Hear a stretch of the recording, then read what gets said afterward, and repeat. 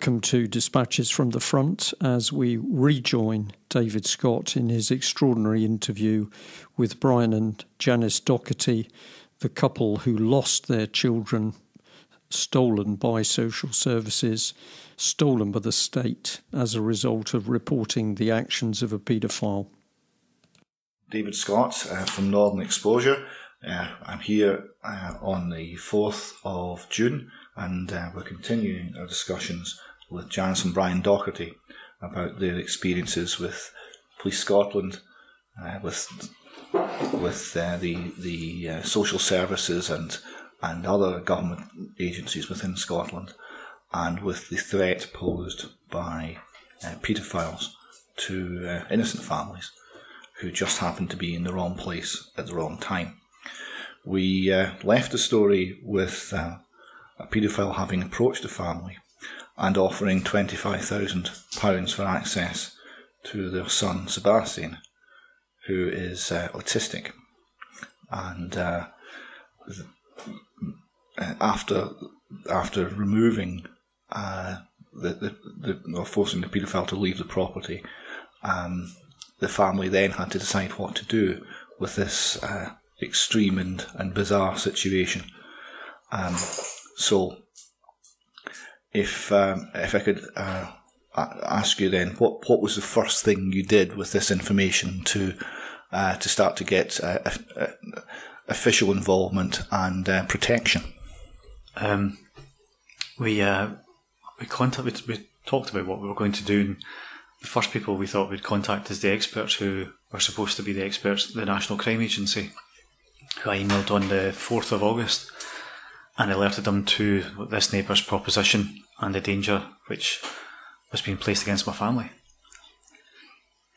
And so that was August the 4th. So what sort of response did you get from the National Crime Agency? Well, it was a brush off really, where on their website they say that their involvement is to monitor and help with detecting paedophilia, but really they brushed us back to the local officers, and then I emailed them back to say, no, this is what your website says, but they were not really interested in taking it further. They wanted my address and my phone number, but that was it, and they suggested I contacted the local police in Police Scotland.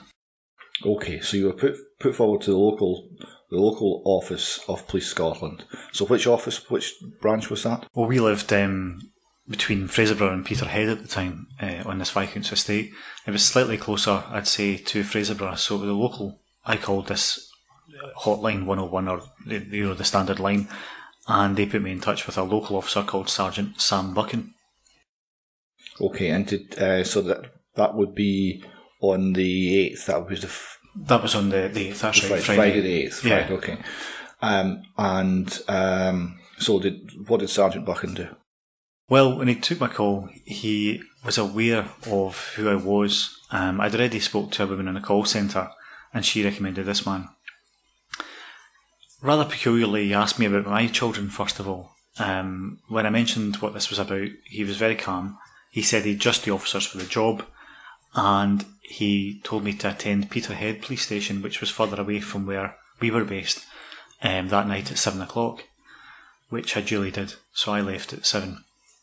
My wife, who was home at this time with the children, well, you could say something about that, was visited by the Viscountess, came marching round the house. I didn't answer the door. She came down to the house shortly after you'd left, shortly after 7, and she was shouting through the letterbox. She walked round the house a good few times, thumping on the windows, thumping on the door, and I just thought, well, no good can come of this, so I'm not going to answer. I don't think this is a wise move. So I didn't answer the door. And then also that night there was a large flurry of cars up to the Viscount's estate. Now, where we lived, the road was absolutely dead. There was barely 3 cars a day, and that was just, people who lived further down the road. So suddenly, on this Friday night, about an hour after my husband had phoned the police, there was the car started to just pour down the street. A constant flow of traffic. Just before I left, there was a lot of cars coming. Now, this was a small, very, very... You couldn't find this place without knowing that it existed. You would only get 1 car, maybe 2 cars a day. It was a single lane of traffic, a single lane road, and it was impossible to find. I mean, I, coming back from work, would get lost trying to find it. It was that kind of place. It was only 10 minutes, 15 minutes from Fraserburgh, the same from Peterhead, slightly longer from Peterhead, but it was so remote. And suddenly there was all these cars summoned for an emergency meeting at the Viscount's house. The first person up there at 6 o'clock was Alan Lowe, who came shooting past at tremendous speed and drove straight up to it. So the paedophile who approached you has gone to the Viscount's house, yes, and then a whole stream of other traffic. Yes, generally fancy cars. Generally quite impressive cars. Right. And so high value cars, which is completely abnormal. Oh yes. Speed along the lane. Mm-hmm. And this is all happening whilst you are in Peterhead. It started before you left, yeah. but it continued after you'd gone. And this was a road which you would not drive fast on because it was a single lane and it was very windy. Yeah, very dangerous. So I went to Peterhead at 7 o'clock and I met with 2 officers. And contrary to what Sergeant Buchan had said, these 2 officers were extremely new probationers, or maybe a year more than that, but no more than that. In terms of experience, were very inexperienced, and they had very little. They could, as a teacher for some years, you can tell when children understand what you're saying, or even as a lecturer, you can tell when older children, teenagers understand, and you modify your lecturing or your teaching. With these officers, they were so inexperienced, they didn't get some serious, important points that a layman would get with some experience with paedophilia, never mind a police officer. So Buchan's comment that these were just the officers for the job. Maybe as far as he was concerned, they were just the officers for the job. If the job was not for this to be investigated, they were perfect. But if the job was to do a thorough investigation, these officers were completely inappropriate and inexperienced. Okay, so you're sent to see these 2 almost brand new officers. And what's the next interaction then with Police Scotland after that? I gave a statement to the officers. It lasted for about an hour and they didn't give him a statement to sign. One of the officers seemed to be acting, PC Catherine Lamont was acting as Sergeant Buchan's right hand person there, and I left and returned home. My wife was in something of a state, I think it's fair to say, because of the number of cars that were stopping outside the house or speedily driving down past our house without their car lights on. And when I returned, the gates were closed, which they never were. And I half expected someone to try and attack me because the gates were never closed. It was pitch black. We were in the middle of nowhere. And when I get in, Janice told me about the Viscountess marching around the house and all the flurry of traffic. The next day, Buchan, this was Saturday the 9th, came to our house. He refused to come in the house. He was attended with Catherine Lamont, who I'd seen previously with another PC. And he spent the best part of half an hour attempting to dissuade us over and over and over. So let me just follow the timeline here. So you report this to the local police. You'll report it to the National Crime Agency on the 4th. They direct you to the local police. You go to the local police on the 8th. And then one day later on the 9th, the sergeant in charge is at your door and he's trying to dissuade you from taking the complaint forward. That's right. He had made no investigation. Well, clearly not, because there's been no time. Apparently, all they'd done was ask Alan Lowe if he was a paedophile, and he'd said no, and so that was it. Case closed. He actually said to us that, he said, we asked him, are you a paedophile? And he said no. So and there he was, and he just kept saying, how can I persuade you there's nothing here? How can I convince you there's nothing here? How can I persuade you? What will it take for you to realise there is nothing here? What will it take for this to go away? It was phrases like that, which at the time we thought were very odd, and a bit like when we were dealing with the Viscount, we were there thinking that we were reporting a dangerous man, and when we were speaking to Sergeant Buchan, what we were getting was comments which were quite incredible or ludicrous, to the point where he would say things like, why would you think he was a paedophile? I'd say, well, he offered me 25 grand for my son. And he'd go, that doesn't make him a paedophile. And it was comments, and even more ridiculous than that, where I said to him, look, Well, the crazy thing is we didn't realise, in our stupidity and naivety, we didn't realise that he was trying to block it and trying to persuade us to drop this. We and just actually thought, trying to bribe us. Yeah, because we the missed comment, that completely. How can I persuade you? We didn't pick up on. We were trying to convince him more and more that there was clearly a problem, while he was trying to get us to drop the whole thing. The only way I can describe how crazy this was he said to me the previous day that I should go to the station because he didn't want to attract unnecessary attention to our house, so I should go to Peterhead. They wouldn't come out to see us on the Friday. And on the Saturday he turned up and he wouldn't come inside the house. He stood outside in contradiction to what he'd said previously. And then it was the only similarity or the only parallel I can make to show you how farcical this was. It was a bit like somebody saying, how do you know the guy standing with a jerry can full of petrol with a massive torch throwing petrol on your house, lighting your house afire, how do you know he was the arsonist? I say, well, I've got a video and I'm covered in smoke and the house is burnt down and I've got a video of it and the guy's admitted that he set my house on fire. He offered, and the sergeant just kept repeating over and over, how can I persuade you that there's nothing here? So we have your first-hand witness testimony that you were approached by a paedophile and he made you an offer, and the paedophile or the person who made the offer, I understand, didn't even deny that he made you the offer. You subsequently found out. Yeah, we discovered a few weeks later that he actually admitted it. Said that, but he claimed that the money was a charitable donation for our son. A charitable donation of £25,000. Of £25,000 from this stranger that we don't know. What makes this ludicrous is this man was particularly tight. I mean, Aberdonians are known for being a bit tight with money, but this guy was the exception. I mean, exceptionally tight. And at no point did we discuss charity in our conversation. My joke to the sergeant was, what's this, the Jimmy Savile excuse? The charitable donation. Because he just, at that point I didn't realise, and Janice was the same, that he wasn't there to investigate. He wasn't there to investigate, he wasn't there to do his job. No, he wouldn't look at the greenhouse which was booby trapped, which fell on her daughter and cut her hands, and that was just 30 yards away. And the other officer who was there, who I saw the previous evening, stood with her head down, and she wouldn't make eye contact. She just stood there shaking with her head down. She was absolutely, you could sense it. Well, I tried to speak to her a few times and she wouldn't respond. She would just stood there, head down, and remained quiet until the end. I spoke to her briefly when she took some registration numbers from me that I'd written down the previous night from cars that had slowed down outside the house. But apart from that, she remained quiet the entire time. He was acting like a sort of amateur solicitor for the Viscount and Alan Lowe. He was also perfectly aware of their... We said, because actually we saw the Viscountess come down to Alan Lowe's house in her car. She drove Alan Lowe down on the Friday night, round about midnight or just after midnight. But Buchan told us that Alan Lowe hadn't stayed in his own house last night. He'd stayed, I think it was up at the Viscount's, I can't recall if he said specifically it was up at the Viscount's, but he said he stayed elsewhere. So Sergeant Buchan was very aware of everything from their side of things, all their stories, and he was very aware of that.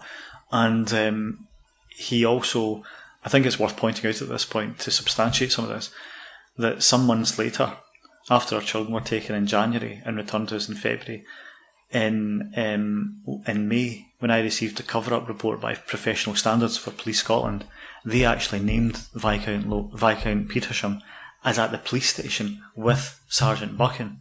So 7 months later, they stated in the report to me, they threw the Viscount to the wolves, and they said that Sergeant Buchan, the man who I first contacted in Police Scotland, the man who said he just had the officers for the job, the man who came out the following day having made no investigation and tried to dissuade us over and over, there was nothing there. And the very night when I was making my statement to Police Scotland in Peterhead, he was in the Fraserburgh police station with Alan Lowe and Viscount Petersham at the very same time with those two men, which is the most surreal situation where before these two men had been accused, or rather, we were never accused Viscount Petersham. We didn't know of his involvement at all. It was his own actions and threats to us that gave that away. But before we'd accused Alan Lowe, there he was in a police station with a senior officer or a promoted officer who had told me he had just the officers for the job, who this following day was telling me there was nothing there, no investigation, nothing to see here. Okay, so in the week that followed this interaction with Sergeant Buchan, you'd had a very surreal weekend. What occurred during the following week? Was there any changes? Immediately, they hired a landlord hired a wee digger. Like a kind of earth digger, which you can hire from a place that you can put into a trailer. Yeah, well, mini digger. Mini digger, yeah. And it was being used at night on the Viscount's estate. It was pitch black out, and it was you could hear a pin drop because it was very, very rural, very quiet. So our bedroom was overlooking the estate, and we could see the lights on at night. The kind of fog lights, or have you got the headlights? Working lights. Working lights, yeah. And the digger working only at night. We could hear it, and we could see the lights. And then from Monday to Friday, non-stop, a plumber's van or a drainage van went back and forth repeatedly. There was one thing we missed out, which is that my wife and I had alerted the police to, in their attempts to try and brush this away, we'd alerted the police, me on the Friday night in Peterhead, and Janice and I on the Saturday evening outside our house, that there were a number of things unusual about the house that we were renting on the estate and the large garden estate, which suggested that children had been detained there. And the following week, there was a portable digger, a mini digger being hired and used only at night, and there was a large curtain-sider van, a drainage van, shuttling to and from the estate at peculiar hours without its lights on. Right. Now, obviously, my professional life, I'm an engineer. I build buildings. Excavation at night is not something you would do because it's very much more difficult to see what you're doing. It would only be large projects with very tight programs where you actually have to have 24-hour working under lights where that would happen. So it's a very unusual situation. Certainly, so any sort of minor work, you wouldn't do that.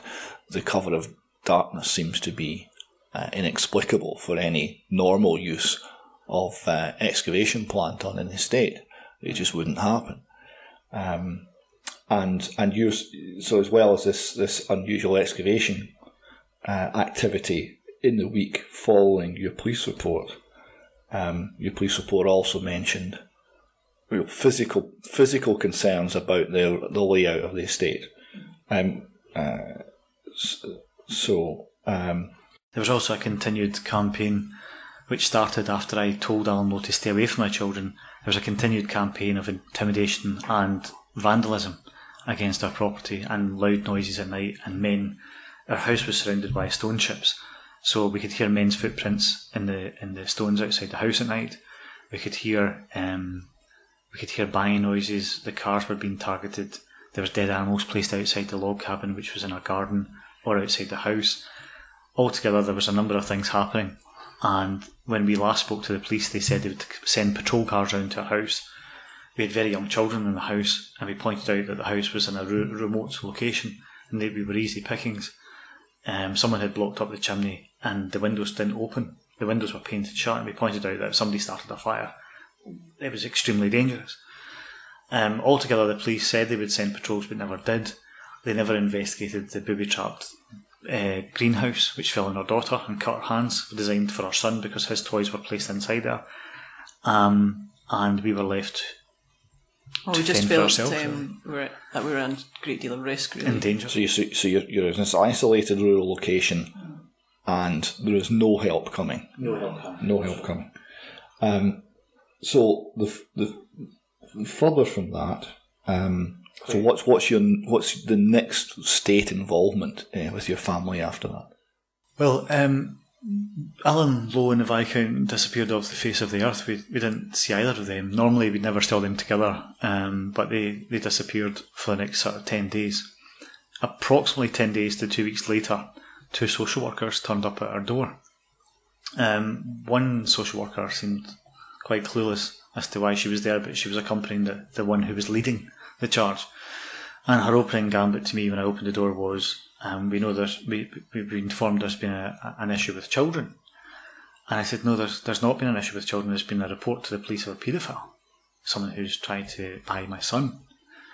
And she kind of brushed this comment off. I said, no, there's been no issue with children. The issue is with our neighbour. So I stood speaking to her and tried to explain this. my family were heading out, and we went out and did our shopping. When I came back, I contacted the manager of social services in Fraserburgh, a man called David O'Neill, the regional manager, he was called, or the area manager. And I asked why he'd sent 2 social workers to our house, literally, a matter of days, 10 days or so after I had reported a paedophile, which had not been investigated.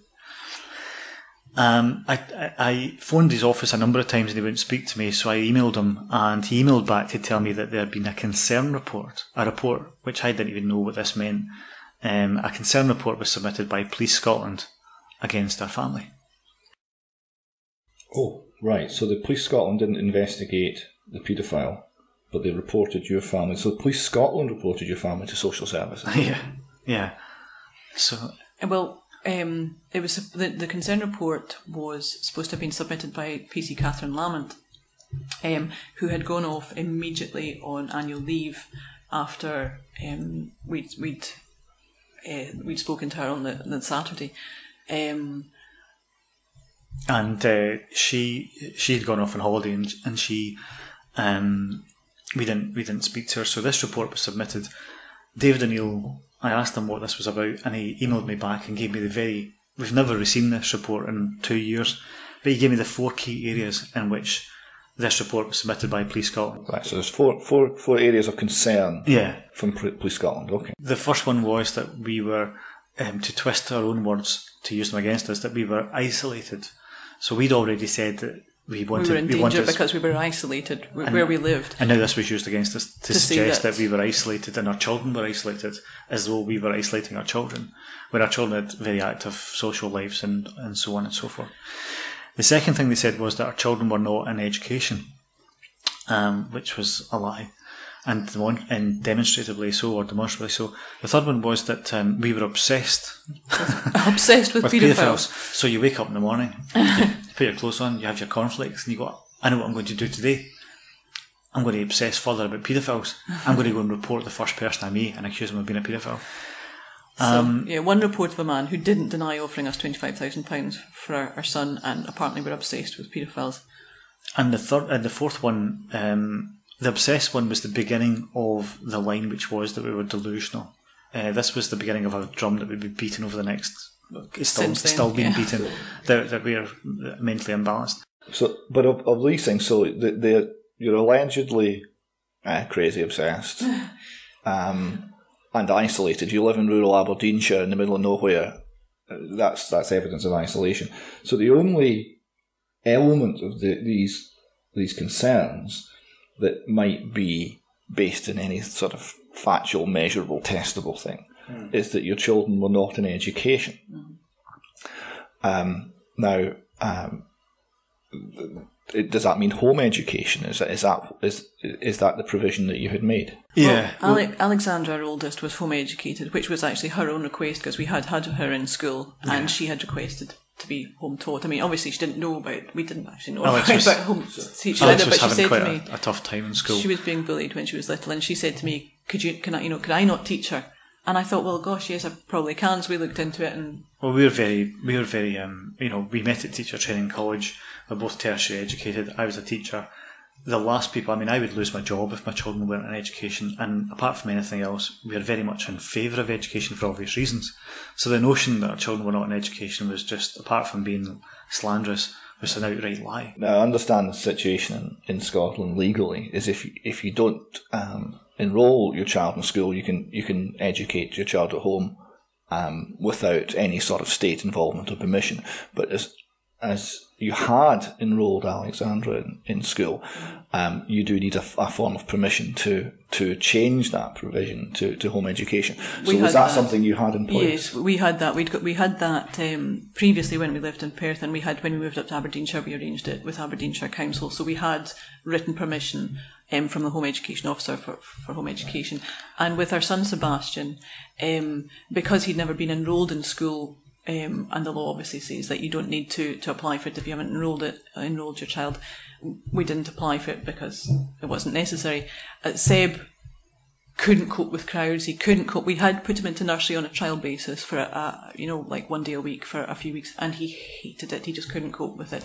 So he, because in fact, of the noise in nursery. Because of the noise and the nature of autism. And actually, what happened with him was that every time I took him down, he would be moved into another room on his own, and they just put him in front of a DVD. So I thought, well, he hates it, and this is pointless. And Janice was doing such good work with him because at university you did your MA in language and literature. Yes. So you were doing a lot of speech and language therapy. We were told he would never really speak, and he came on leaps and bounds, and Janice was doing so much with him. I think we should point out there's something I forgot to mention, which is that when Sergeant Buchan could not persuade us, to use his words, that there was nothing there, because every time he said that, we'd come back with more. Tried to persuade him. For the last sort of 5 to 10 minutes of his visit, his attention then focused on our children. So the day after I made my statement and he couldn't dissuade us there was nothing there, he then focused his entire attention on my name, my date of birth, where I was born, our children's details, where I worked, what school I was in, etc, etc, etc. And it was as if there was been a plan of attack, which is what happened, and the Viscount's threat of social services was coming to fruition. So you had this allegation by social services. There are 4 areas of concern. I can't remember the fourth. It was something trivial as well. The fourth one was along the lines of we were kind of mental again. It was something. Was it not along the lines of? It was something again unimportant. Something sort of. Yeah, it was something to the effect that we were unbalanced or fixated on paedophile rings or obsessed or something. It was something. I can't recall. So, but the only one that's testable objectively was the home education one, and they were demonstrably in error in what they were saying. Yes. Well, that's right. So we had. I mean, it wasn't easy for us to get because I remember it took. But I sent the home education certificate to 3 people. I sent it to David O'Neill, who was the area manager for social work, Richie Johnson, who was the director of social work, and the children's reporter by recorded delivery, no less. I sent him proof that the local authority had given us permission to home educate our child Alexandra. And did you get an acknowledgement from this correspondence? We, in fact, got none, and what happened was that there was clearly an agenda. We felt there was an agenda. We sent this by recorded delivery to prove that what was said by Police Scotland was false, totally libelous, and we sent this by recorded delivery. David O'Neill lied and said that he hadn't received it. By email he had said that he hadn't received anything, and I checked online royalmail.com, and it had been shown through recorded delivery that a person in his office called Summers had actually not only received this but signed for it, as you do with something recorded, and so he had actually got this document and he had seen it.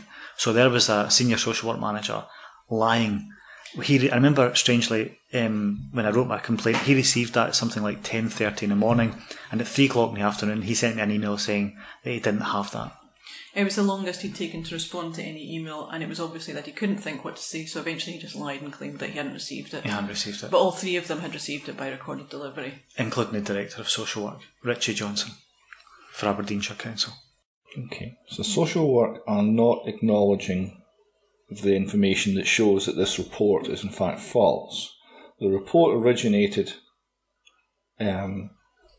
with Police Scotland. But we'll maybe explore that just in a little bit more detail just in a moment. How did things then escalate? If they're not acknowledging the evidence that you've got that shows there's no issue of concern, did they back off? Did they escalate things? Did the social services get more demanding? Yeah, that's exactly what happened. Social services, against all the evidence and the facts, said they wanted to perform, quotes, an assessment.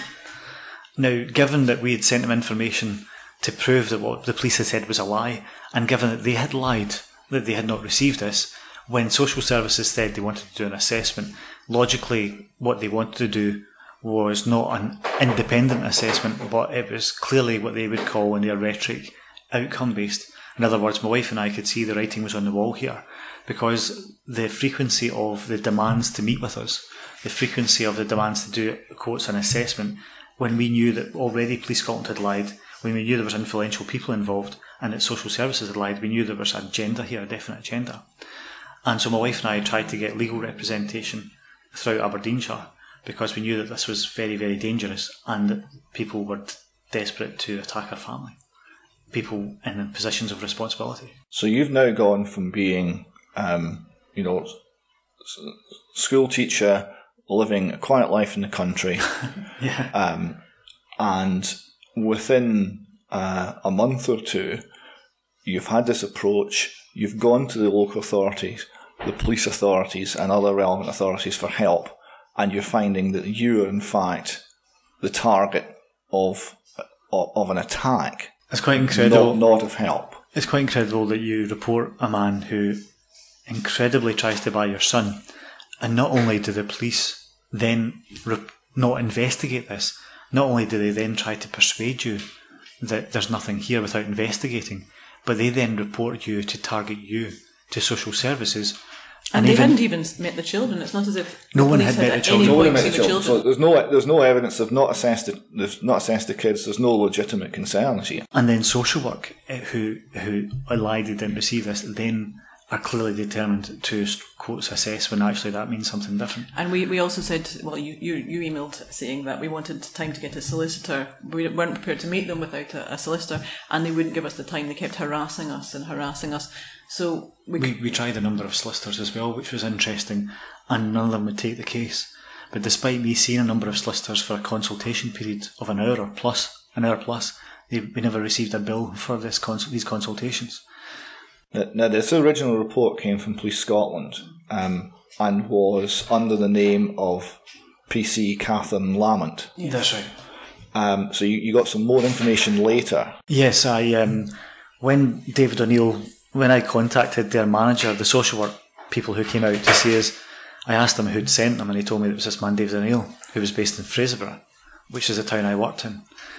So I phoned him up, but he wouldn't speak to me, and I emailed him, and I got the gist of the report.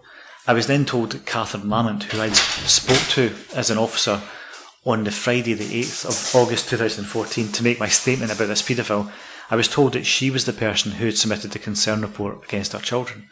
So I phoned up Officer Lamont when I received this information, and she was off on annual leave. And I tried a few times, and I spoke to her when she came back.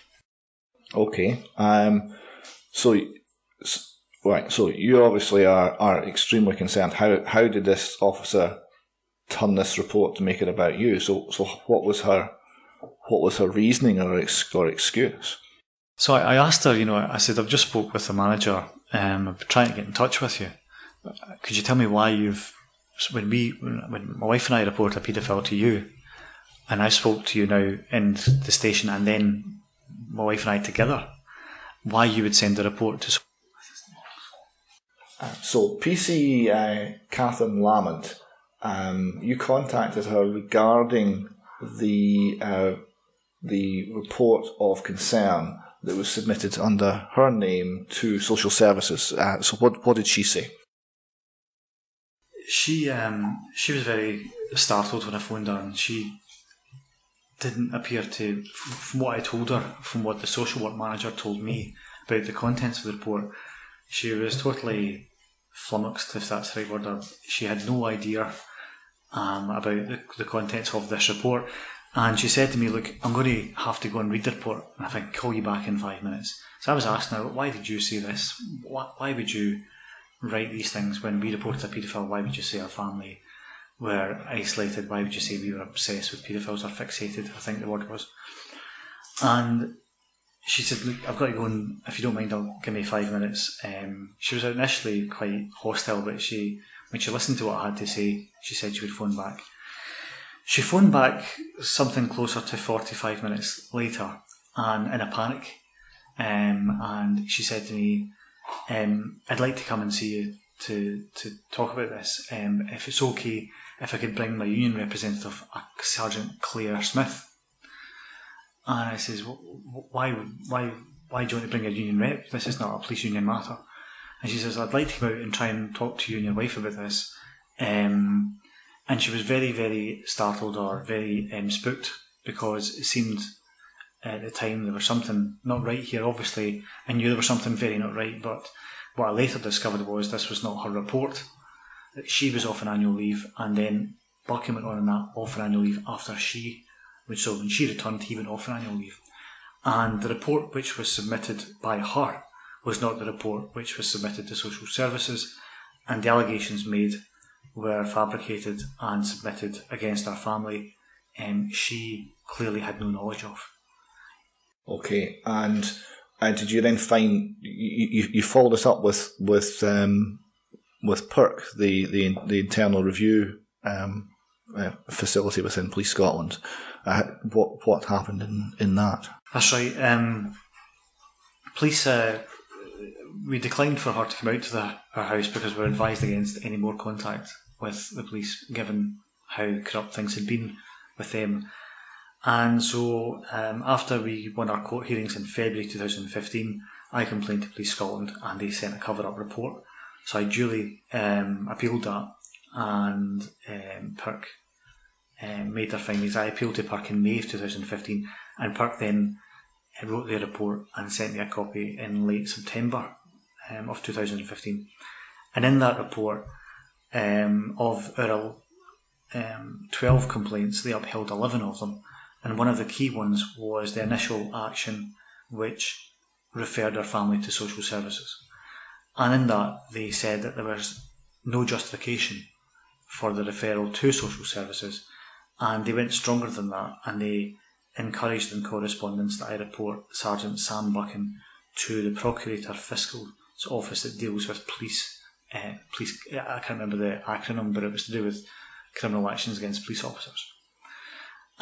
Because what they stated was that there was no justification for this, and they stated that the subject of the report should not have been our family, and that Sergeant Buchan had obviously altered PC Lamont's concern report, where she'd written about Alan Lowe. Buchan had altered it to make it about our family while she was off on annual leave. She told me on the telephone that she wrote a report, and what she told me was that she wrote a report identifying the concerns that we had about the neighbour and identifying the threat against our property and our family based on what we reported about antisocial behaviour, 3 men in the garden late at night, the banging noises, the dead animals, the greenhouse, etc., etc. She put that in her report, but that was changed into this concern report, which made our family the target of social services as a result of this report by Police Scotland officers. Okay, so that's a fictitious report, a doctored report put under a name for the person who did not author it, which sets social services against your family, and PERC have essentially endorsed that view formally and officially that that's an accurate record of events. That's correct, yeah. Okay. So after the social services became more and more interested in your family, and you were getting no support from Police Scotland, and no support from the legal fraternity in Aberdeenshire, you decided to take a break and get out of the area. Was this a safety issue? Is this a child safety concern as much as anything? Yeah, it was primarily a safety issue. We actually, I just recall, I contacted a number of firms further afield than Aberdeen and Aberdeenshire. I contacted in Glasgow as well. There was a definite degree of fear whenever I mentioned certain individuals in a telephone call, and there was nobody wanted to take the case regardless of big firm or small firm. My wife and I made the decision, I think it was more driven by yourself really, yes, actually, based on the danger. I decided that this was out of hand and it was getting very quickly out of control, and we should take a week's holiday. We'd already started packing up our belongings with the intention of moving because we didn't want to live next door to Alan Lowe. So we'd already started doing that, but I said we've got to just leave now. It's not safe. And when was this? This was the 4th of September. 4th of September. So this is, so you haven't delayed here. This is only a month after the initial report to the National Crime Agency. That's good. So you've had 1 month of trying to interact with Police Scotland, with the authorities. Things have escalated, your family's being targeted, so you're looking for a little while of safety. Yeah, so whilst things are sorted out, presumably. Well, our plan was, in the loosest sense, we thought we need, first of all, safety. We wanted to be away because literally there was a new baby and there was men in our garden night after night. We knew that the intention was far from honourable, and we knew that they were pursuing this both in the illegal sense and through the legal channels, illegally if you like, through social services and the police. And we already knew that there was nothing here playing by the rules. So the intention was to destroy our family. It was made very clear when they said assessment, the game was to take our children illegally. So, as Janice said, we were intending to go to Ireland for a week. I just booked a week's holiday home. Anywhere that was available, really. And the plan was to contact our government and alert them, as naive as this seems now in retrospect, 2 years on, to alert them to the corruption by officers, senior officers in Police Scotland and in Aberdeenshire Social Services. This is a normal response of law-abiding people. I've seen this time and time again, that the people will go to the appropriate authorities or go to the police, and if the response is the very reverse, it's not just the response is poor or the response isn't helpful or not enough is done, but the response is the very reverse of what it should be, and the people who have appealed for protection become the target. What do law-abiding people do under those circumstances? The general response, the typical response, the everyday response, is to appeal to the political masters of Police Scotland to have that error rectified, to have justice. So we see people doing this a lot. You may with in retrospect, viewed as naive, but it is also the normal, law-abiding, lawful response. Absolutely. Of the reasonable man and the reasonable woman in unreasonable and extreme circumstances. They were extremely stressful. Even now talking about it, I still feel a lot of stress, strangely. I remember that time very vividly. I remember the stress because we knew that who do you contact when the police are behaving unlawfully like criminals? Who do you contact when the people who are supposed to protect children, social workers and the police, are targeting your children because you dare to report a paedophile who poses a threat to your children?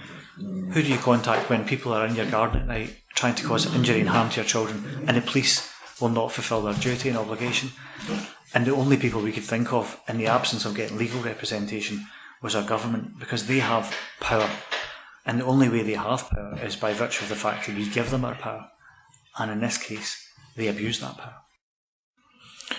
Okay, well, in the next part of this, we'll pick up the experience from when you went to Ireland for a week to contact the political masters of those involved, and we'll look at how that process worked out and follow the story further. And that ends part 2 of the Brian and Janice Doherty Dispatches interview. Join us for part 3. Thank you.